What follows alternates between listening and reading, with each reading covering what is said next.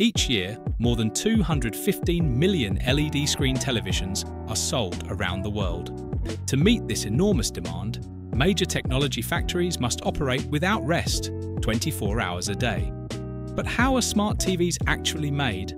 To find out, let's go inside the facilities of Samsung, the top producer of LED screen smart televisions.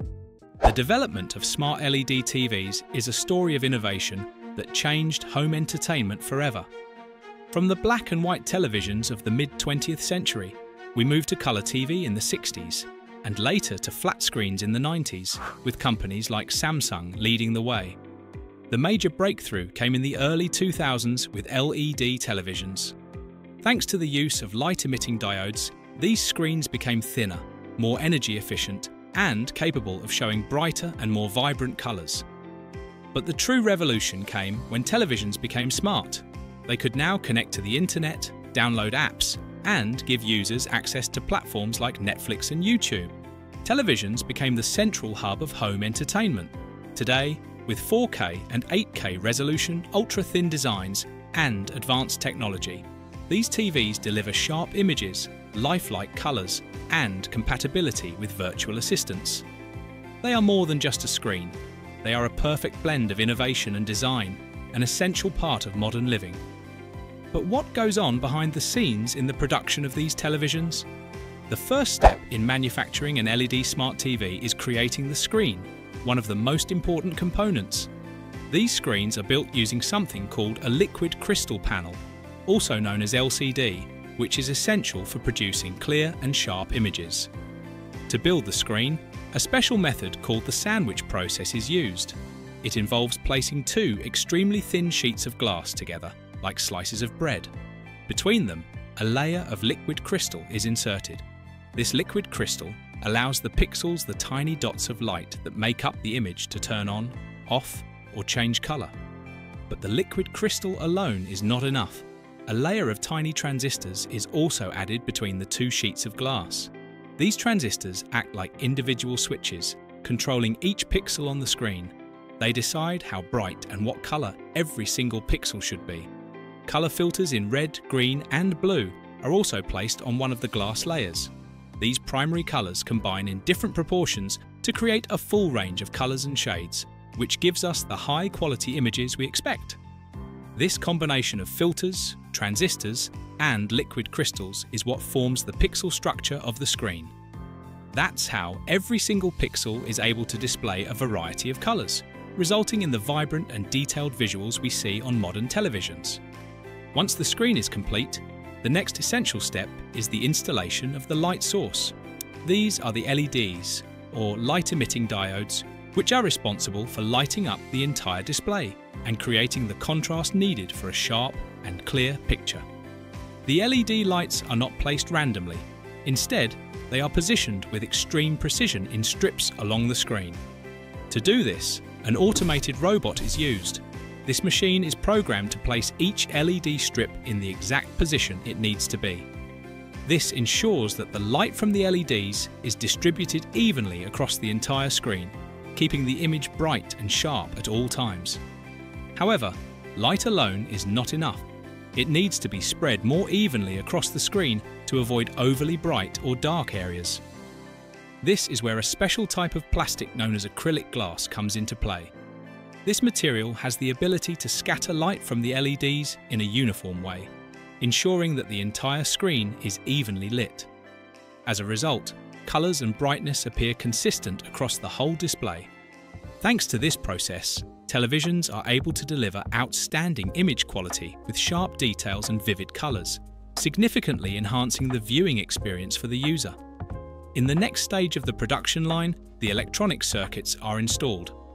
These are what allow the television to operate properly. Several circuit boards are manufactured for this purpose. These boards are essential components because they hold all the electronic parts that make the television work. There are two main boards installed during this step. The first is the main board.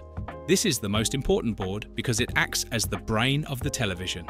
It contains the circuits that manage many essential functions, such as receiving signals from the antenna or cable, processing image and sound, and connecting the television to the Wi-Fi network. This is what allows you to stream content from services like Netflix or YouTube. The second is the power board. As the name suggests, this board is responsible for distributing electrical energy to all the parts of the television. It delivers the current needed for the LEDs, the image processing circuits, and all the other internal systems to work properly. The installation of these boards is not an automatic process. It requires manual assembly. Workers place each electronic component, such as transistors, resistors, and capacitors, onto the baseboard one by one. These components are crucial for the circuits to function properly. Once all components are in place, a soldering process begins. This involves heating the connection points to ensure the components are securely attached and connected, allowing electricity to flow correctly through the circuits. This soldering step is essential to prevent loose or faulty connections that could affect the performance of the television. After the electronic circuits are in place and all key components are installed, the next step is to add the television casing. This is the outer shell that protects the internal components and gives the television its final shape. To achieve this, high-pressure plastic injection machines are used to create the back and side panels. These machines inject liquid plastic into molds with great force, shaping each part with precision. The result is a strong yet lightweight casing. Each casing is made to fit the specific size of the television, ensuring a perfect fit. Once molded, the frame and back panel are assembled with precision.